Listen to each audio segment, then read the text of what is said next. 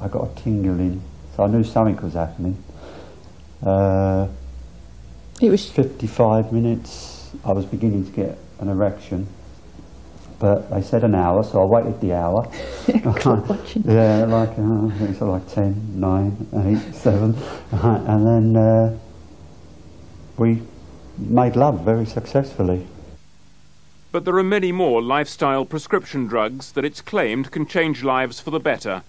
There's a pill if you want to lose weight, one for restoring hair loss, another for countering depression, a pill to overcome shyness, and even one that promises immortality.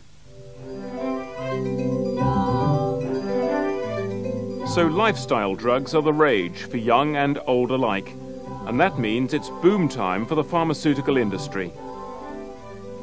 The industry is worth about $308 billion worldwide, and it's growing at about 6% a year. But Pfizer, which launched Viagra earlier this year, has seen its profits go up about 146% in the third quarter compared to last year when it hadn't launched the drug. So there's a huge potential for this sort of lifestyle drug. This has been one of the most productive decades in drug research that we've seen in the century. And the genomic revolution will give even more of that potential. And certainly the revenues that those drugs earn are important in funding the kind of research we do. It takes about $500 million to bring a drug to the market. And so one has to earn a considerable amount of revenue to actually do that consistently and over many different fields. Surrounding the publicity that the manufacturers Pfizer have enjoyed since the launch of Viagra has been an argument about who should pay for the so-called lifestyle drugs, the patient or the state. My patients that present with erectile dysfunction are often very perturbed by this. You know, it not only affects them, it affects their partner, their ability to form relationships. These are very unhappy people. Sure, there's a cost of £5 or £6 per tablet associated with Viagra, but I think that's the cost that society has to bear. I don't think that people should just have to buy the tablets for themselves, because that means that the rich people will get the treatment and the poor people won't get the treatment. You know, I think that the way forward is for these drugs to be supported by the healthcare systems in whichever country that where the patients are. There's increasing fascination with all lifestyle drugs, not just Viagra. But while those like Tony and Kath Wilkinson have seen the benefits, they're also aware of the possible risks. There's still that little niggle in the back of your mind that it's a drug and it's in your system. And, using it for a long purpose. Long periods of time, I don't know. I haven't heard of a study on that, of using it for a long time.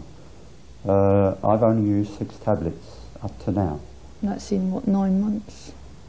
There's enormous under-reporting of adverse effects. Only about 10% of the adverse effects that occur are reported to the Medicines Control Agency, and in other countries it's often less than that.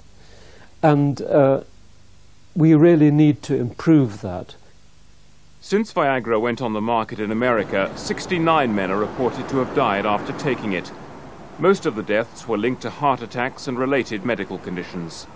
The labeling of Viagra has since been revised to warn patients that they should undergo a thorough medical examination beforehand. Pfizer, though, says there's no cause for concern. We've had cardiologists work with us from the very beginning of this program, evaluating this drug with us. We are in constant communication with regulatory authorities, both in Europe and at the FDA, and these are evaluated. And it's not simply a matter of the reports, it's a matter of whether or not there is a pattern there that makes one suspicious. If we had problems with the drug, we would admit it. The demand for lifestyle drugs may be seen by some as nothing more than vanity at work, but the Wilkinsons argue there's a far more serious side to it all. Since the drugs have come out that helped me to get an erection, it's brought us close, it's made us more happy, it's got us back nearly to how I was to the accident. Like, our love life, and like, we'll always sort of have the little clinical side to it now, but at least we've still got each other. Yeah, we're a happy couple again. So Viagra has opened a brave new